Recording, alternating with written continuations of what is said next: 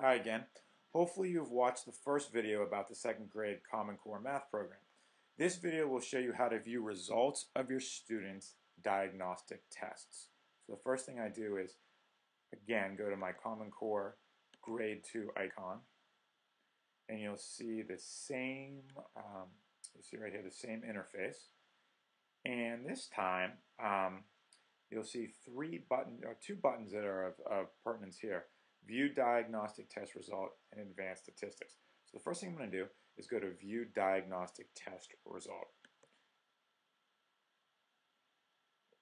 So when you click on it, you'll see the option to view scores by standard or by student. Here I can click on a standard and see how all students scored on that particular standard for my diagnostic test. So let's go to 2.nbt.b.5 for example. So if I click here, okay, you can see that we need some work as my class as a whole has only scored 3 out of 8 on this standard when they took their diagnostic tests. This tells me that this particular standard may require reteaching.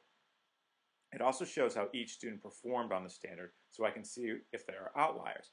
So you see I have two students who got 1 out of 1 on it, and I have 2 students who scored pretty poorly, a 0% and a 25%. And so this gives me a lot more details on the variance and the various statistical breakdowns of student performance on this standard. I can do this with every standard. So I can go back now, and I can do it by student also. So if I go by student, you can see the student who I took the test for this student. So let's click on See Records. I click on Test 1 because he only took it once. It'll show a whole different set of standards for each time he takes it. And you can see how this particular student did on each standard for this test. He got 12 out of 15, as you remember. And you can see he really doesn't seem to need practice with 2.oa.b.2. And you can see where he got the 0% areas that he could use practice in. And these were the standards in which the system automatically deployed reinforcement exercises. If I were to click on View Standard Details, I can see how all the students, again, performed on each standard. You'll see right here. And here's another one where we could use some practice on 2.oa.a.1. And so you see the system's pretty powerful. It gives a lot of statistics for each student,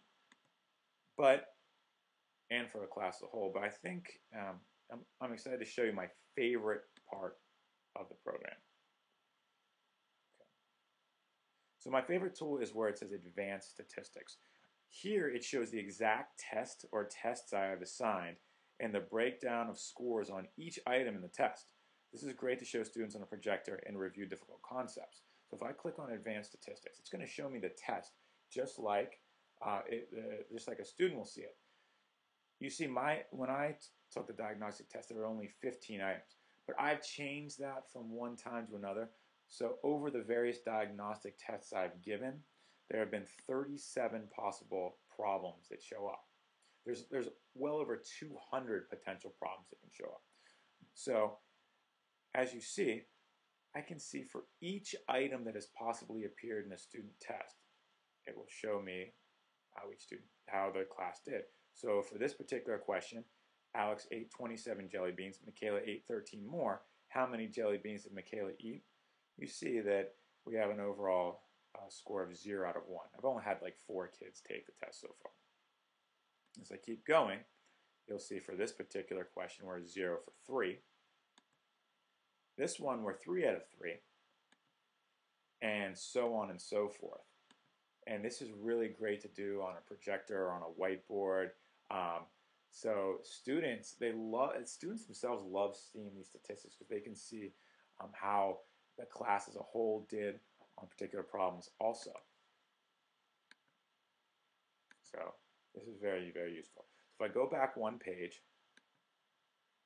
I want to show you one other thing here. I think it should be sufficient. Okay. By the way, you don't have to wait for your students to take the diagnostic test before deploying recordable activities and games to them. You might have noticed the many options under the diagnostic test. These are packages of interactive activities that in many cases include online practice and games. Of course, MrNussbaum.com is known for its educational games, so we'd be remiss not to include those in a Common Core program. Also, I didn't want this to be like the other Common Core programs out there. I wanted this to be a lot of fun, and so students had something to look forward to. Most students don't care about the data so much, and so by adding games, hopefully it brings a measure of fun and experience to the Common Core. So anyway, essentially, and at the time I'm doing this video, the program is not completely done. So I'm still adding things to this and making changes to it to make the experience as seamless as possible. But let's say that I'm doing a unit on 2.md.1.a, which is a measurement standard. If I click on this, it's going to show me. I'm going to move up a little bit. So it says 2.md.1.a. Measure the length of an object by selecting and using appropriate tools such as rulers, yardsticks, meter sticks, and measuring tapes. So here you say there's a practice worksheet that's called Practice 1, and there's a game called Measurement Workshop. Okay, so I'm going to deploy this. I want my students to do this. So I'm going to click OK, and then I'm going to deploy this. Deploy this to one of my students. Let's do it to, let's do it to Gabriel Nussbaum. Click Deploy now.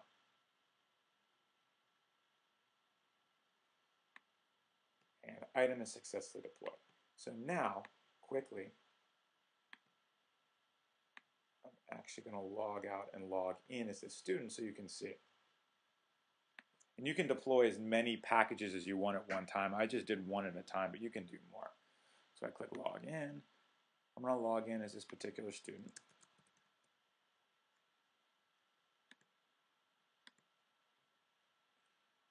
It's my 2-year-old son who would normally do this. But I'm going to go to Common Core Grade 2. He's been kind of my test account, and here it is. So 2.md.1.a. So here, for example, if I were going to go to Practice 1, you'll see the kind of activity that he can work on to practice this skill. So it says how, and you see here's where all the scores show. How long is each line? Scroll down to find the answer. So let's do this quickly. So this is 1 centimeter. So from 2 to 6 looks like 1, 2, 3, 4 centimeters. Some of them are fill in the blank, some of them are multiple choice, and some of them are these drop-down menu ones like this. So this is 2.5 centimeters.